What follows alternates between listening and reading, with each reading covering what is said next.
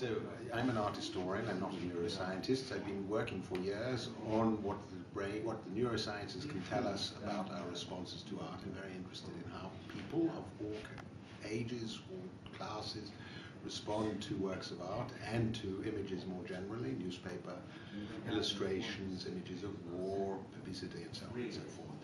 And so what I'm going to do today is I will talk about how the new neuroscience of the emotions, exemplified by people like Ray Dolan, can tell us about how we respond to works of art and what we can learn about our responses, shall we say, of fear, of shock, of horror, how we respond to images of torture, then and now, and so on and so forth. Why we are happy when we see certain pictures, why we cry when we see them.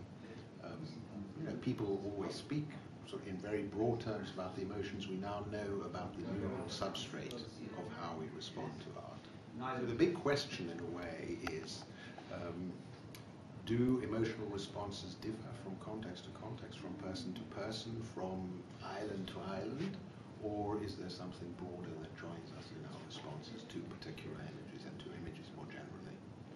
Do you think that an artist will respond more in their brains than a novice?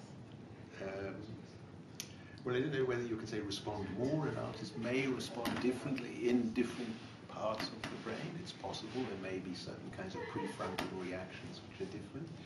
But I am more interested in the commonality than in what separates us. Whereas most people in the humanities are interested in what difference context, training, profession makes. But I think that's sort of obvious. That training does make a difference.